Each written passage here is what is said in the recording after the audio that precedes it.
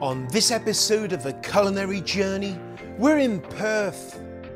Bold and aromatic, the Perigord truffle always makes a dish stand out, and Southern Australia has recently become the largest producer in the world. Since we're in Perth, I'm meeting up with my friend Dion. We'll learn all about this delicious delicacy and we'll speak with several chefs on how they incorporate it into their dishes.